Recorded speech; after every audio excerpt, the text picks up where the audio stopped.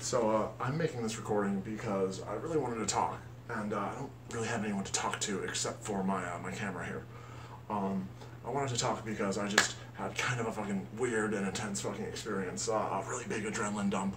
You know, if you know about the autonomic nervous system and the fucking fight or flight reflexes, all that sort of thing. I have very, very finely tuned fight or flight reflexes where I can really get good adrenaline dumps and really make good use of them too. I was walking through the woods by the bus station, just randomly wandering, and out of the corner of my eye, and this is without a light on in the middle of the night, I don't know how I saw this guy, it's a fucking miracle I saw this guy. I saw what I initially thought was a fucking M65 three-color woodland fucking jacket just chilling there in the woods. I'm like, oh, that's sweet, those things are nice, I'm gonna go, I went to grab it, pick it up and look at it, and there was a guy in it. And he was not responsive, he was cool to the touch, he was blue, he was actually like darker colored skin, Hispanic or something perhaps, I'm not sure. But like still obviously blue on top of that and cool to the touch, not responsive, and I was like, oh, holy shit, that surprised me at that second. I'm like, oh my god, this dude is almost certainly overdosing, because that's the most common reason I think for people randomly passing out and dying in different weird spots around where I live is the #1 reason for this heroin ODs. So I knew there was a timer ticking. I didn't have any Narcan with me, which I do have at home, but I don't usually carry it when I go out. I should in this town, I guess. But, man, this dude was fucking gnarly. I got 911 on the horn, of course, phone on speaker, all that jazz.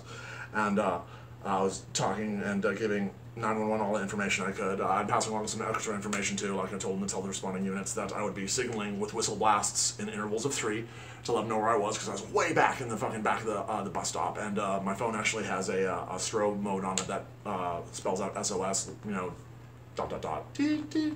right? So I was able to get the EMTs there fucking right away, and man, I really didn't want to give this guy mouth to mouth. I definitely did not have a CPR face shield. The thing about fucking intravenous drug users who shoot up drugs is they commonly share needles, which means they commonly share diseases. And so I really didn't want to go putting my mouth into this guy's and start trading body fluids with this, you know, fucking stranger. He wasn't that cute, you know? Yeah. So I give him the old sternum rub, which is basically where you take your knuckles here and you rub it into someone's chest as hard as you fucking can. You basically just finger fucking real good with the knuckles here. And the idea is to hurt them so badly that you'll get a response from them and maybe wake them up, or possibly even fucking... I restarted this guy's heart. Either that or me pressing down on his chest might have compressed his heart again. But the good old sternum rub, and it was just like a shot deer when you do it to people, because it fucking hurts so bad it wakes them up with an adrenaline dump usually. And this guy just got right up and tried to run away. If you've ever been hunting and shot a deer, oftentimes they'll fall and then immediately get back up and try and sprint away. But well, the same thing with humans. It's a very basic survival a response that people do unconsciously, and the whole lizard brain thing. But whew, yeah. Man, I am such a fucking adrenaline junkie. I love it. I love it. Oh man, I've done a lot of drugs, but trust me, adrenaline is the best, and you make it yourself.